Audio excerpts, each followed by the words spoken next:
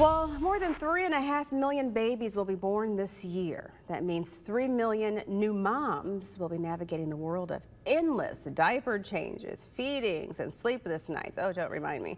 But there is help. Newborn specialists are becoming popular for new parents. TV5's Blake Keller shares more. Hey, buddy. Little Cameron Edwards' world is new to him, and navigating a newborn's world is all new to first-time mom Jasmine. He was up 3:30 in the morning to like 5:30 in the morning, like a cycle of changing swaddles because he like peed through it. Then he was hungry. He spit up on the swaddle, changed him again.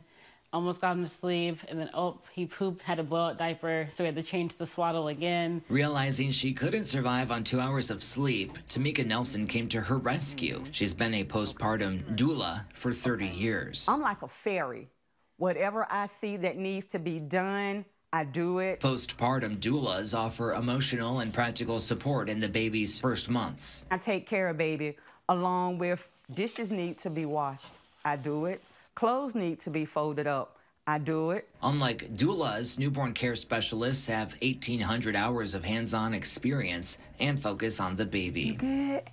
Yeah. Night nurses are typically registered nurses and provide overnight care. They focus entirely on the baby's health needs. They often will create a care plan for the parents. But don't confuse them with night nannies who may not have a nursing background.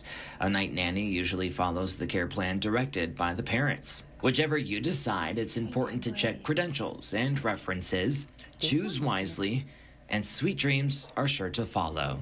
I'm Blake Keller reporting. Thank you so much, Blake, for that. And also, experts are suggesting that conducting interviews in person, and please be sure to contact at least 3 references.